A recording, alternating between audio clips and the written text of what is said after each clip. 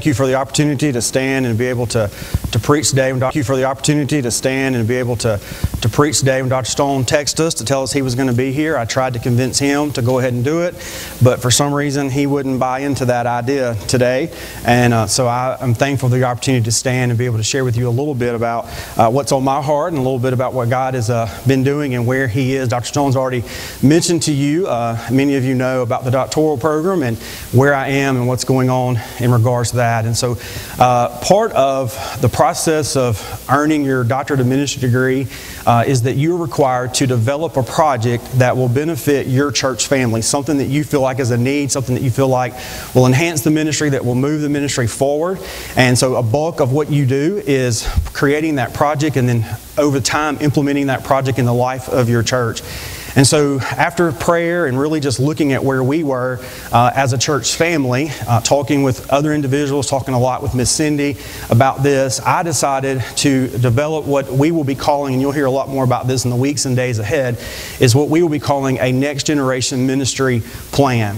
Dr. Stone's already mentioned a little bit about next generation ministry and who that encompasses. And the idea behind the plan is that for most of our churches, and our church being one of those churches, many of our churches have kind of followed a model of what we would call silo ministries. And basically what that means is that all of our ministries for the most part stand alone. They're independent of the ministries around them or the ministries near them. And one of the areas that we see that in is really in student ministry. When I talk about students, I'm really talking about birth all the way through college students. And so what we have is in the life of our church, or what we have had in the life of our church is that really before Miss Cindy came, preschool ministry kind of was its own thing, children's ministry was its own thing, and Miss Cindy's done a great job of kind of bringing those two ministries together to connect. Youth ministry kind of did its own thing, and then what little bit of college ministry we had, college ministry kind of functioned independently, and there wasn't a lot of overlap between those ministries. The Next Generation Ministry Plan does away with silo ministries and brings all four of those ministries under the umbrella of a Next Generation Ministry Plan. Out of that basically comes a common goal, a common theme that all four ministries will share. This is what we want to accomplish. This is what we want to happen in the life of students. And we kind of sat down with a group of adults in our church and we said, what do we want to see in our college-age students when they finish college, when they move into a career vocation? And then how do we back up and begin at birth getting them where we want them to be? And so out of that came this plan that's called the Next Generation Ministry Plan. And you'll see a whole lot more about this in weeks and days that come ahead. And part of this is that one way that we will do that is by partnering with parents, by partnering with workers, those of you who volunteer and serve in children's ministry and preschool ministry and children's ministry and youth ministry, and then also partnering with the students. And so we want to make sure that we're not leaving anything out as we move forward and as we make this happen. And so that is kind of how this came about. We do not have time today to go into all of this or to go into all of this, and you'll be thankful that we're not. And so what I want to do is just kind of share with you really today, what are the biblical foundations for our Next Generation Ministry Plan? What scriptures are we using to push us, to move us forward, to get us to where we need to be?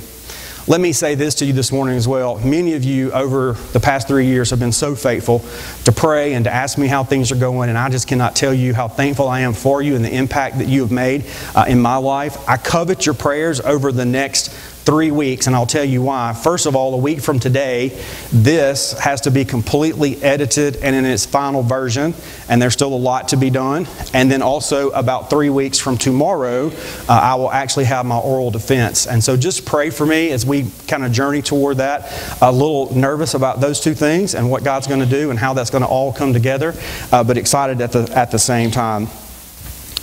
As I begin to look and as I begin to research for my paper, as I begin to unfold Scripture and look at Scripture, as I begin to look at where we are as a nation, where we are as a society, one of the things that I really begin to see and begin to understand, and I think most of you in this room can agree with this, is that we as a whole, as believers and as a nation, we are really dropping the ball on when it comes to impacting the next generation.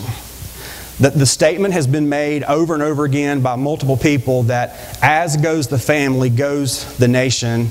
But I would tell you that as goes the family, goes the church, then the nation. And we are seeing the impacts of not impacting the next generation, even in the life of our church. We're seeing it all around us. We're seeing it on all the way from Washington, D.C., all the way down to the local area. We're seeing in the lives of adults in our church. And as many of you know, we celebrate and we rejoice often on Sunday mornings about how many are here. Today we may have over 400 that will be in all three worship services today. But yet there's 600 people that are on the rolls that won't be here today. And following the Lord and being in His Word and studying His Word and desiring to be a disciple of Jesus Christ, being in the church really has taken back seat to everything else in our lives. We go to church when it's convenient. We open the Bible when there's not anything else to do. We study the Word when we can't find anywhere else to be or anything else to get involved in. And we're beginning to see the impacts of that all across our land, and especially, I believe, in the hearts and the lives of our churches. On an average, I'll tell you this, on an average, students who grow up in the church and graduate and go off to college, 66% of them drop out of church after they graduate high school. Some of them come back after they're in their late 20s. Many of them do not. And so how do we reverse that? How do we change that? How do we make that move in a different direction? And we do that by impacting the next generation. If you have your word this morning, I'm going to ask you to turn to Deuteronomy chapter 6. We're going to be in this passage today. Let me share with you that for the Next Generation Ministry Plan, there are really three key passages of scriptures for the foundations for this ministry. And we do not have time today to go into all of them. Deuteronomy 6 will be our focus for today, but let me just mention to you the other passages of scriptures that are foundational are Hebrews chapter 12. In Hebrews chapter 12, you and I are commanded, you and I are encouraged that we should be maturing in our faith. And that we should no longer be on the milk of the Word, but we should be on the meat of the Word. And that as believers, as people who are growing in our relationship with Christ, the writer of Hebrews says, some of you should be teachers by now. You've been sitting under the teaching of God's Word for a long, long time, and yet you're still not able to teach it. You're still not able to give it back to somebody else.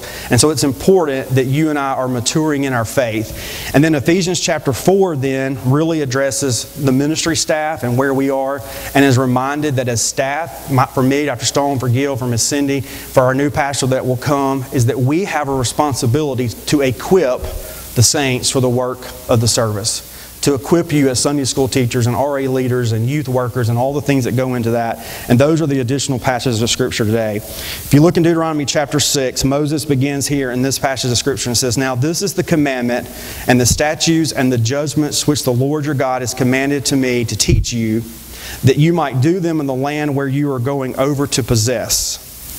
And just remind you there as we stop, just remind you that Moses and the Israelites are on the plain of Moab. They have come out of Egypt. They have not yet made their way into the promised land. They're in that 40-year period of time. And as you study Scripture, as you look at Scripture, some of you have heard this before, is that it took God a day to get them out of Egypt, but it took 40 years to get Egypt out of them. And so they're still in this process of wandering. And so God is still instructing them and teaching them. And He says, so that you and your sons and your grandsons might fear the Lord your God, to keep all His statutes, His commandments, which I command you, all the days of your life, and that your days may be prolonged. O Israel, you should listen and be careful to do it, that it may be well with you, and that you may multiply greatly, just as the Lord, the God of your fathers, has promised you, in the land flowing with milk and honey. Hear, O Israel, the Lord is our God, the Lord is one. You shall love the Lord your God with all of your heart and with all of your soul and with all of your might.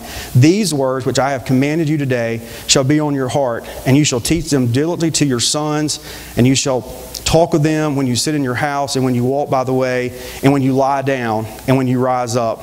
You shall bind them as signs on your hand, and they shall be as frontals on your forehead, and you shall write them on the doorposts of your house and on your gates. Let's pray together. Father God, I thank you today for your word. I thank you today, Father, for the opportunity that we have to dig into your word, to study your word, Father, to grow and to mature, and Father, to gain insight into how we as a church family can impact the next generation, how we can make a difference in their lives, and how we can help them to grow and to mature. I pray today, Father God, that you speak to each and every one of us. I pray that you would be honored and that you would be glorified today in everything that we do. We ask this in your precious name. Amen. We're going to kind of look today, really beginning in verse 4 and kind of journeying through the remainder of this chapter this morning really quickly. And I want you to kind of see a couple of things here as we begin in this passage of Scripture. If you look there in verse 4, Moses begins by using the word "hear." Verse 4 and really the verses that follow would have been known to the Israelites as the Shema. It was really important to them. It was something that they would have studied, that they would have known, they would have taken to heart with them. They would have passed it on from generation to generation. It was really important to them that it was a key part of their life. It was essential to their faith. And they studied it and they knew what it talked about. And so this passage of Scripture begins what is known as the Shema. Moses begins with that word "hear." And it's not the word "hear" from the standpoint that you and I sometimes are guilty of. We're talking to someone and we are hearing them, but we're not hearing them. And we walk away and we're like, now what was that conversation about? Or are we hear it with one ear and it goes out the other ear, as sometimes children are guilty of doing when their parents are asking them to do something? But the way in which Moses uses the word "hear" in this passage of Scripture, he is saying to the Israelites in this passage of Scripture, what I'm about to tell you demands a response. You can't just hear it and walk away, but you've got to hear it and you've got to respond to what I'm about to tell you, because it's going to make a lasting impression upon your life and the life of those who come after you. And so he's trying to grab their attention. He is trying to state really quickly, this is what we're trying to accomplish. And then he continues by saying to them, the Lord is our God, the Lord is one. I think that for you and I, one of the reasons that we are seeing such a decline, I believe, in spiritual things and in discipleship and being the people that God has called us to be, that we as a nation, we as a church have forgotten that the Lord is our God. He's one deity. He is very much God the Father and God the Son and God the Holy Spirit. But not only is He that, but He is the only God. There are no others. And I think in the society and the way in which we live today, we're allowed all these other things to come into our hearts and to come into our lives that oftentimes serve as gods, as little G-O-Ds. I've said this many times in my ministry to our students. You've heard this from other people. And we make this statement all the time that God is to be first in our lives. And I'm not telling you that that is completely wrong. But I believe that when we use that phrase, then it automatically implies that there's a second and a third and a fourth and a fifth and a sixth. And at any moment, those things can change rank and those things can change position. And I believe, church, what we've got to get back to is not that God is to be first in our lives, but God is to be your life. He is to encompass everything that you do. From the moment that you get up, as we'll see in the moment, to the moment that you go to bed. He is to be your life. Every thought, everything that you and I do, we should have a mindset of what would Christ do? How would He respond? How would He live? And I believe that one of the reasons that we're seeing that decline and the lack of impact is that we have failed to teach and apply this simple truth, that He is the only God. There are no others. And anything that we love or value or place higher than Him, we have allowed to become a God in our lives. And we've got to help the next generation to understand the difference. He goes on to tell you and I, how do we do that? How do we make sure that God is our life? And he begins there in verse 5 by saying, and you shall love the Lord your God with all of your heart and with all of your soul and with all of your might. Jesus in Matthew chapter 22, verse 37, when asked what is the greatest commandment, says to love the Lord your God with all of your heart, with all of your mind, with all of your soul, and with all of your strength. Jesus adds a little extra word in there, and I'll kind of tell you a little bit about that. When you begin to look at this passage of Scripture, the idea that you and I are to love God with all of our heart, for the Old Testament and for the Israelites, that really would have meant the mind. They used that word heart to equate to the mind. And so everything that comes into the mind, that they were to love the Lord with every thought that crossed their minds. Jesus breaks those two things out and uses the word heart and mind, because not only does He want you and I to love Him with all of our thoughts, but He also wants you and I to love Him with all of our emotions. And He throws that word in there to clarify, to bring clarity to you and I today. But He also says in this passage of Scripture that you and I are to love Him with all of our soul. That word soul literally means breath. With every breath that you take, with your entire being, you and I are to love the Lord our God. And then he goes on to say in that passage of Scripture that you and I are to love Him with our might, that we are physically to love Him with all of our strength, with everything that we have. And you and I do that as we begin to serve Him, as we begin to respond to what He's calling you and I to do. And I know that sometimes in my life, along the way, I have not always loved Him with all of my life. with my whole entire being. There have been moments in my life that I have chosen to not give Him something or to withhold something from Him in my life. And yet He is saying, I want you to love me with everything you have. Nothing is off limits. Probably the best way that I can illustrate that to you today is much in this manner. This afternoon, you get done with Sunday school and you go have lunch and you go home and you're sitting at your house and all of a sudden you hear a knock on the door. You're not expecting company and you know it's not family because whoever it was knocked. They didn't just walk in your house. And so you're like, who in the world possibly could be at my house this afternoon? And so mom, dad, husband, wife, one of you gets up and you go to the door and you look through the peephole and lo and behold, there stands Dr. Stone. He is making a surprise visit. At that very moment, you go into panic mode and you start screaming as best that you can to the rest of your family so he can't hear you to clean up the house. And things start being thrown everywhere, under the sofa, behind the doors. You start going and you start closing the bedroom doors and the bathroom doors. And after everything is somewhat tidy and neat, you open the door and you invite Dr. Stone simply into the foyer. If he is fortunate and if he is lucky, he gets invited into the living room, but that is it. And at that moment, you are praying that Cheryl is not redecorating and he's come to get ideas of what they can do because you don't want him to go in your bedroom and to see the clutter and to see the mess, and you've closed those doors. Sometimes in our lives, we are guilty of doing that in our relationship with Jesus. We say to Him, I'm sorry, that part of my life is off limits, and we close the door. This part of my life is off limits, and we close the door.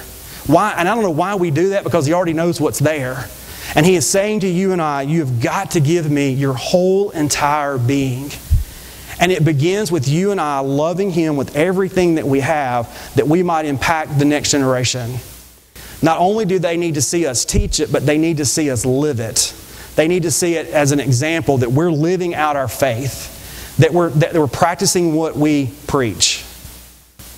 I never will forget, many of you will remember this, when Dr. Ivan Park was here a long time ago and back in the interim before, and he was preaching a message, and I really can't remember if it was in here, if he actually was speaking to our youth, but we were talking about the importance of church attendance. We were talking about the importance of going to God's house and being with the Lord. And he said, and it probably was this time of year, because he made the statement, he said, I know what some of you are thinking. And he said, some of you are thinking, oh, but Dr. Park, I can worship the Lord on the deer stand.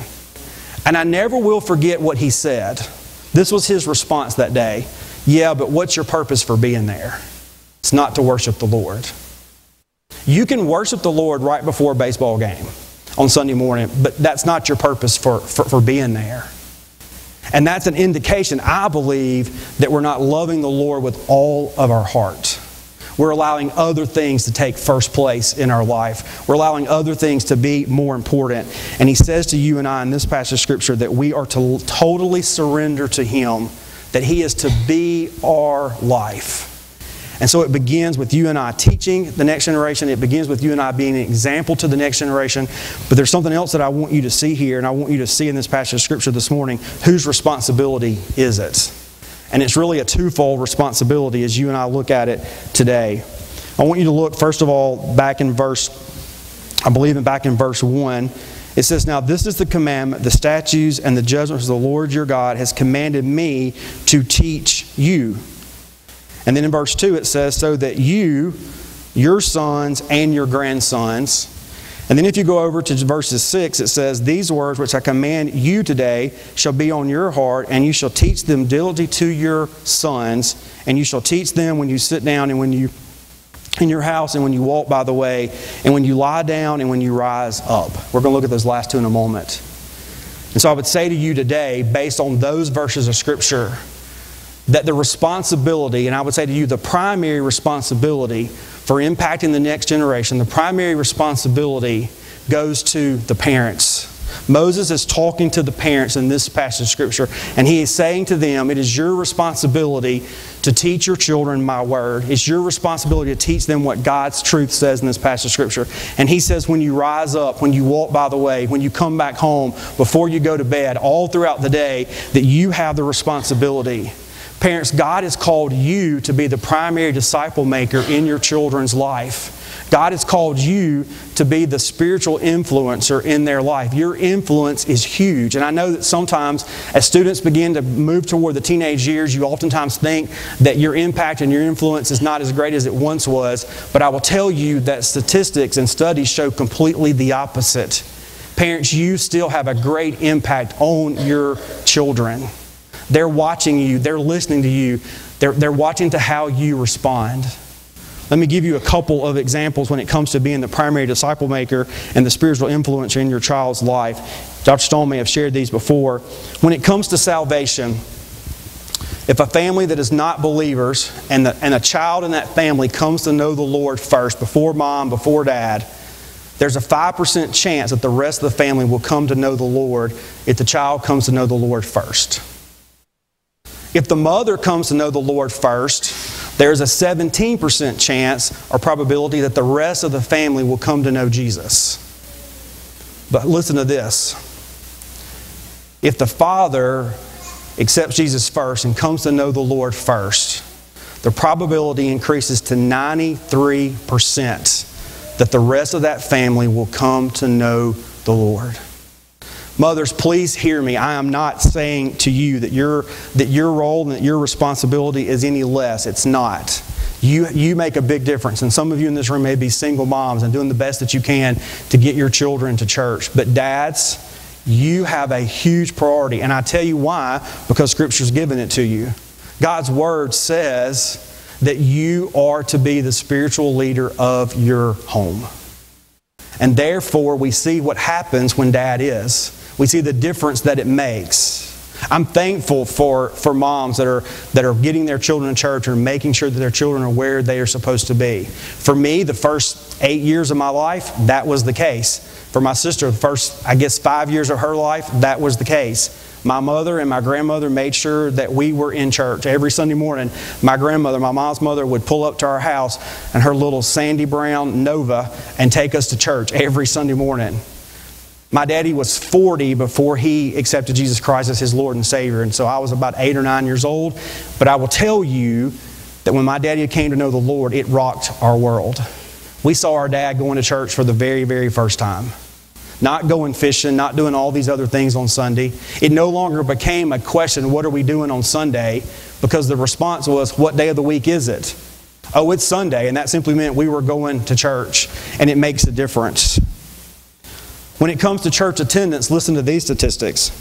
If a father doesn't go to church, there's a 1 in 50 probability that his children will go to church when they're adults. If the father does go to church, that increases to somewhere around 2/3 of their children will actually attend church. If both parents are in church, then the probability is 72%. Parents, your impact is enormous, is huge on the life of your children. Not only that you have them in church, but that you're living before them every day what it means to be a believer, what it means to be a Christian, what it means to be a follower of Jesus Christ. I think that for so many of us, we have bought into this idea that being a Christian is simply, as I tell the youth all the time, that being a Christian is simply getting your fire insurance, making sure that you're not going to spend eternity in hell. But that is not what this word says. This word says that being a Christian is a lifelong adventure. It's a lifelong journey. That you and I are to be disciples. That you and I are to be followers of Jesus Christ. That you and I are to be growing in our relationship so that every day that we look and that we sound and that we act more and more and more like Jesus. And parents, your children are watching you. A friend of mine who just recently left First Baptist Church of Yazoo City to go and to be youth minister at another church, about 3 or 4 years ago, their church invited Richard Ross to come and to speak to a parents' meeting. Richard Ross is one of the lead youth ministers in our nation. He's on staff at Southwestern Seminary. He actually wrote and began what we now know today as the True Love Waits movement. And he has been huge in all of that. And they invited him to come and to speak. And he was simply speaking to an audience of adults. And he said, adults, I'm not going to ask you to literally get up and move, but I want you to envision with me just for a minute. And I believe this applies to parents and grandparents, but especially to parents as we're talking about you today. And he says, I want you to imagine just for a moment that I'm going to ask you to move. And he said, over here on the right side of the room is a board, is a sign that simply says non-believer. No one in that home, dad nor mom, is a believer. They know who Jesus is. They've read about Jesus, but they've never entered into a personal relationship with Jesus. And so over on this side of the room stands that sign. In the middle of the room stands another sign, and on that sign it simply says, saved but casual Christian. And how many folks in our church have a personal relationship with Jesus, but their faith is casual. It's convenient. I'm going to be a Christian. I'm going to read the Word. I'm going to do what I need to do when it's convenient, when it's okay, when I'm not going to be pressured or be and put in an awkward situation. And then he said, then over on this side of the room is another sign that says disciple, follower, committed servant of the Lord. And he said, parents, you are in one of those three places today. You have got to pick where you are. There's no in-between place. And he said, what I want you to do is I want you to just in your mind to stand up, and I want you to come and stand by the sign that represents you and represents where you are in your spiritual journey. He paused and he waited just for a few minutes, and he said, now I want you to turn around in your mind. I want you to find your children in the audience, in the congregation. He said, now when you have found them, let me share this with you. Wherever you are standing today, that is where your children will be 10 years from now. Because they're watching you. They're watching what you do. They're watching how you live out your faith. They're watching what's important to you. Parents, what are you communicating to them by where you spend your time on Sunday? Do they see you reading your Scripture and reading your Word? Do they see that serving in the church is important? Do they understand that God is the only God in your life? Or do they see you question it? Do they see you doubting it? Do they see you wondering if things are going to come true? Do you trust God with their future? That they're watching all of those things. And you and I have a responsibility to impact them, to make a difference. Parents, you are the primary disciple maker for your children.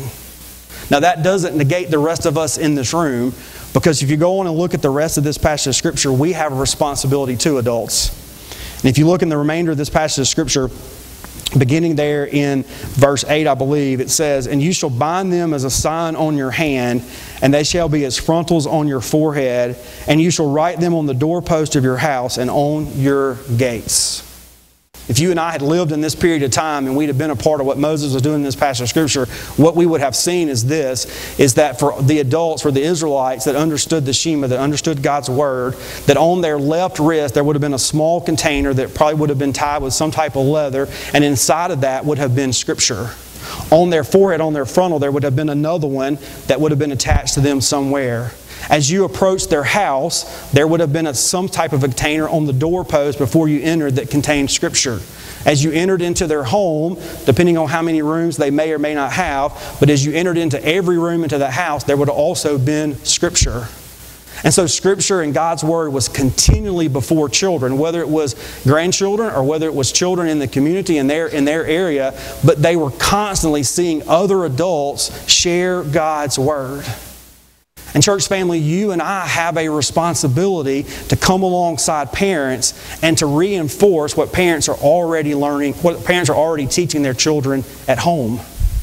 That is why we need Sunday school teachers. That is why we need RA and GA leaders, why we need youth volunteers, why we need chaperones, why we need nursery workers. Not just to fill a spot, but that you and I might have the opportunity to impact the next generation. It's all of our responsibility. And you and I as adults are to come alongside of parents and to reinforce what God is already teaching them. You and I can make a huge impact in the life of children. I've already shared with you a moment ago about my grandmother, about my mom's mother, and not only was she responsible for taking us to church, but she lived her faith for us as her grandchildren. And I cannot tell you the number of times that I would go into her house, even after I was a teenager and even on into college, and that sitting in the living room on her end table or on her coffee table would be her Bible. And very seldom did I see her Bible closed. More times than not, her Bible was open to a different passage. And I never will forget, probably 15 or 16 years old, asking her the question, Granny, why is it open? And her response being, because I read it every day. And then my response being, yeah, but you've been doing that for years. And her response being, yes, because every time I read it, God teaches me something new. She didn't know that I was watching. She didn't know that I was watching what she was doing and how important it was for me to see her faith. The fact that Kim is here today, I'll share with you. I know there was a lady in our church growing up. We kind of went through numerous youth ministers along the way, but there was a lady in our church by the name of Betty Butler. Miss Betty was probably in her late 50s, her early 60s, and redheaded. And I'm just going to tell you, if you know anything about redheads, she lived up to everything you can imagine. But let me tell you something. She loved teenagers. She loved making a difference in our hearts and making a difference in our lives. She taught Bible drill. I hated Bible drill. Okay? I was not good at Bible drill. If there was a makeup drill, I was going to be at that makeup drill. But on Sunday afternoons, Miss Betty would have all the teenagers over at her house to study God's Word and to learn the books of the Bible and to learn Scripture. If that church bus was going to a conference or to summer camp, Miss Betty was on that bus to chaperone that trip. If a youth minister left us, she was there to love on us and to comfort us. She was there to teach God's Word to us. Miss Betty had never heard the terminology next generation plan, but let me tell you, she impacted the next generation. And church family, that's what this church needs. We need more adults impacting the next generation. We need more adults that currently your children have already grown and maybe you're raising your grandchildren. We need you to come alongside parents and to pray for them and encourage them as they raise their children in the way of the Lord. We as a church staff have a responsibility to equip parents to be that primary disciple maker. But parents, let me say to you very clearly, God has not called us as your church staff to be the primary disciple maker. He's called you to be the primary disciple maker.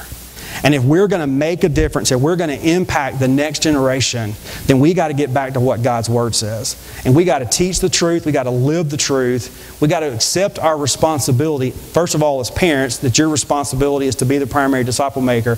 But for the rest of us in this room, adults, we've got to accept our responsibility to come alongside those children. You'll hear me, you'll hear Gil sometimes, you'll hear Miss Cindy sometimes, and I love to use this phrase. I love to say church family because we're a family. And because we're a family, we all have a responsibility to the children that God brings to this place. If you read my Scope article, probably as we have learned as church staff, not many people read the Scope, but we love to print it just for the fun of it. But if you did read it, you'll notice in there that on Wednesday nights, from preschool all the way through 12th grade, we're having somewhere in the neighborhood of 150 students here on Wednesday nights. They're here. The question is, are we going to impact them? And how are we going to impact their parents? How are we going to make a difference in their parents' lives? Let me close with this morning. A couple of weeks ago, as I was studying for school and getting ready, I came across this morning, and I think it kind of illustrates a little bit of what I'm trying to say to you today and the importance of your walk with the Lord, the importance of you having your children in church and teaching them God's Word. And I want you to listen to this, and then we'll close following this. It says, take your kids to church. Make the effort. Wake them up early. Fool with the belts and the buckles and the fancy hair bows. Endure the sleepy, grumpy faces and the misplaced shoes. Run around like a mad person, gathering everyone's everything and trying to get out the door on time. Hop into the car with a shoe in each hand. Give those babies a Pop-Tart and some milk and let them eat in the car. If it's raining, get wet. You would for a football game. If it's cold, get a jacket. You would for the fair. If you're tired, go tired. But take those babies to church. You know why? Because Jesus is there. He's there, and He'll meet them, and He'll meet you too, Mom and Dad. He'll be there in the sweet smile of their Sunday school teacher as she greets them in their room. He'll be there in the countless goldfish and apple juice and the filling of their little bellies and hearts. He'll be there in the hug from a sweet friend and the encouraging smile that assures you that they just barely made it, but they made it. He'll be there in the sacred words read from the Bible, speaking truth into their little lives, impressing upon their hearts. He'll be there in the worship and the raised hands and the watery eyes and the whispers of praise. So take them. Carry all their Bibles and drawings and toilet tube creations. Sit by them and worship. Open your Bible and open theirs. Show them how to find the scripture the pastor is preaching from. Show them how to worship. Explain to them why He's worthy of worship. Let them see you laugh and cry and praise and study. Forgive their wiggles and paper wrestling and know that they're listening even when it seems like they aren't. Ask them questions and answer the ones that they ask you. Introduce them to Jesus. Tell them of His greatness, of His power, of His faithfulness. Tell them with your words and show them with your life. Tell them what He's done for you, how He's changed you by His grace and His forgiveness and His goodness and His love and His mercy. Tell them how they can be changed too. Point them to Jesus and point them over and over and over and over and over again. Take your kids to church. They'll love it there. It's the only place where they can go and just be themselves. They don't have to be good enough or smart enough or athletic enough. They don't have to perform for approval or for achievement. They just get to go and hear how much God loves them. Just because they're them. Just because He created them, they're valued, they're wanted. Their worth isn't based on their grades that they make or their ability to throw a curveball. It's not dependent on their performance or their skill level. And they need a little more of that, don't you think? A little more grace and a little less pressure. A little more love and a little less demands. Take your children to church. Take them to church before you take them to the ball field or the gym. Before you take them on vacation or to grandma's house or to the backyard to play. Take them to church. Let them know it's a priority. Show them it has eternal value. Let them see you set aside time in your schedule for God's Word. Let them see you choose church over other extracurricular activities. I promise that you won't regret it. I promise that it won't come back void. Take your children to church. And I would say to you today, impact your children and impact the children of this church for the next generation. Let's pray together. Father God, I thank you today for the opportunity that we have to come and, Father, just to be in your house and to be, Father God, a part of what you are doing here. And Father, I thank you for the children that are represented in this room today, for the children that are part of our church family, and Father God, for what you're doing in the lives of our church. I thank you, Father, today for your word and for the teaching that we find from Moses. Father God, that we have a responsibility as parents, as adults, as leaders to impact the next generation. And Father God, if we're going to see a difference in our church and we're going to see a difference in our nation, then Father, it begins in the home. Father, it begins with parents and grandparents and aunts and uncles and other individuals, Father God, coming along the side of children and making a difference in their hearts and in their lives, Father. Lord, may we not neglect our responsibility to teach them the truth of your word, not only by our words, but Father God, also by our examples. We pray and we ask this in the precious and holy name of Jesus. Amen. In just a moment, Dr. Stone's going to come and stand. I'm going to come and stand as well. And today, what I'm really going to ask of you today, especially as parents and maybe as grandparents, that maybe you would spend some time at the altar this morning praying for your children. The greatest impact that you can have on their life is to pray for them. To pray that God will protect them, that He will guard them, that He will bring them up under the nurture of the Lord, and pray that you will be the disciple maker that God's called you to be. But there may be others here this morning who are looking for a church home. We'd love to have you to come and be a part of this church family. Or maybe in recent days you've been wondering about how you can be a Christian and you want to know more about that. We'd love to tell you about that as well. Or maybe you've made a public profession, you want to make a public profession of faith. We're here this morning to do that as well. The altar is open. Dr. Stone and I are here. I'm going to ask you to stand and just respond in obedience this morning.